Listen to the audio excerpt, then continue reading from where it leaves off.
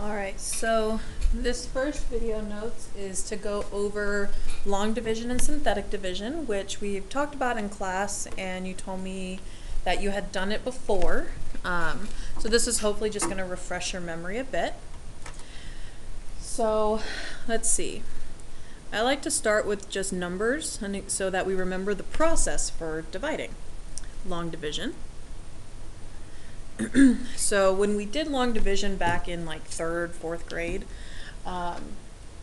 we asked ourselves a couple questions.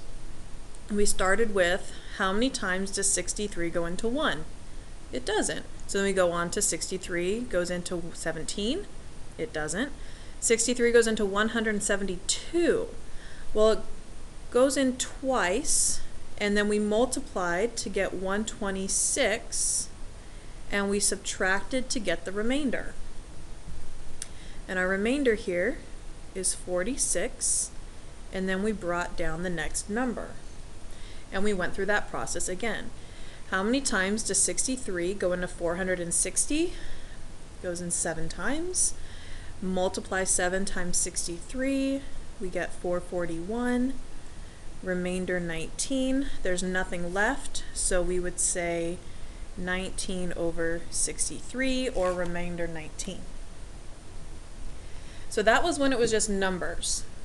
When we do it with polynomials, we go through the same questions in our process. We just have to consider that there's letters involved. Okay? So we're only going to look at the first term of our outside polynomial. What do we have to multiply x by to get 5x squared? Well, we need to multiply it by a 5 and an x. So then we multiply everything outside by 5x.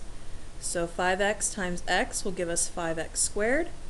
5x times negative 4 will give us negative 20x. But we're subtracting, and we have to distribute that negative. So when we distribute the negative, this will become plus, and this will become minus. So these will cancel out, and here we'll get 3x. Bring down the next term. What do you have to multiply x by to get 3x? 3, and then we'll multiply 3 by everything, so 3x minus 12, and again we're subtracting, so we have to distribute the negative. So when we do that, this is going to become a plus, that'll be minus, so again those will cancel out, and we'll get 10. So we'll say 5x plus 3 plus 10 over what we divided by, x minus 4, and that would be your final divided answer. Okay, so we're going to do one more where we use a slightly different type of polynomial, and then we'll go into synthetic division and how to tell when you can do long division and when you can do synthetic division.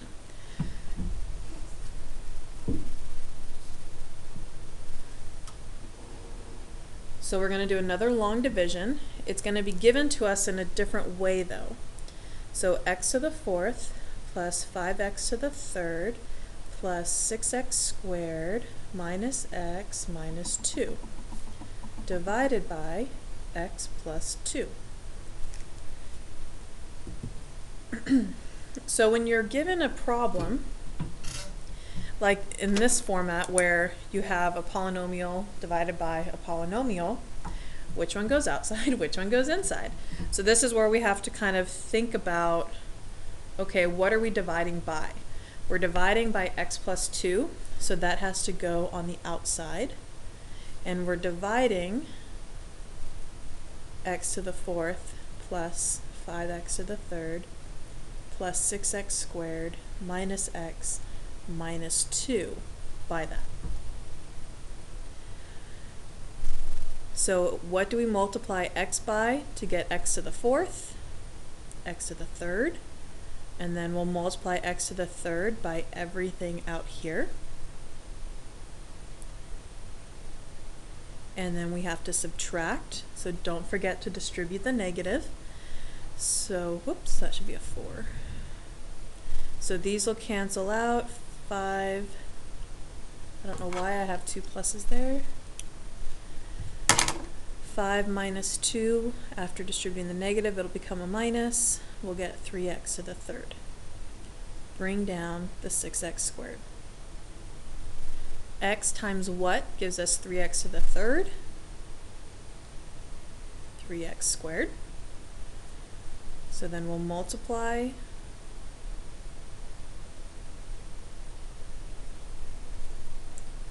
and subtract. And what happens here is everything cancels out. So we'll bring down the next number. And for this polynomial, because I know I have 2 terms, I'm going to bring down the next 2 so I have something to add. So x times what gives us negative x? Negative 1. So we'll have negative x, negative 2. We subtract. Everything cancels, so that means we won't have a remainder. This divided evenly and gave us, again, I don't know why I'm rewriting it wrong, x to the third plus 3x squared minus 1 would be our answer, meaning there's no remainder. This divided evenly. Okay, so we're going to do one more of these in class just to make sure you guys are good with long division, because long division is how we have to do some problems, because synthetic only works on a very specific type. So if you don't have that specific type, you have to do long division. So we will come across some where synthetic won't work and you have to do long division. So we'll make sure in class that you know how to do long division. Okay, the second half is synthetic. Now to note, synthetic only works when dividing by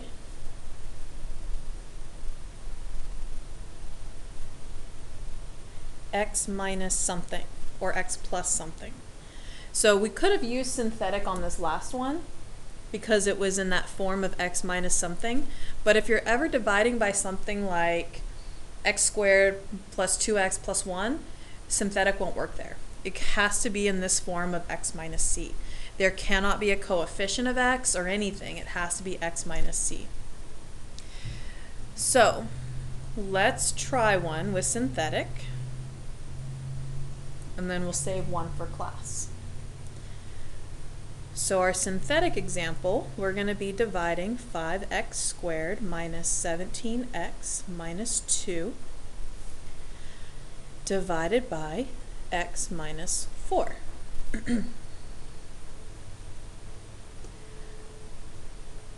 So when we start this one, we're going to take the number here and we're going to go opposite of it. So instead of negative 4, we're going to write positive 4. I'm going to put it in a little box off to the side. Next to it, I'm going to write just the coefficients of my polynomial. So I had a 5x squared, a negative 17x, and a negative 2. If ever you're missing one, so like let's say there wasn't an x value, it was just 5x squared minus 2, you have to put that 0 placeholder in for every coefficient, whether the variable to that power is a part of it or not, to make sure every place value is hit. And we're actually on the one we do in class tomorrow, we're going to have to insert some placeholders. So we've got our synthetic division set up. Start by bringing down the first number. Then you multiply. 4 times 5 is 20.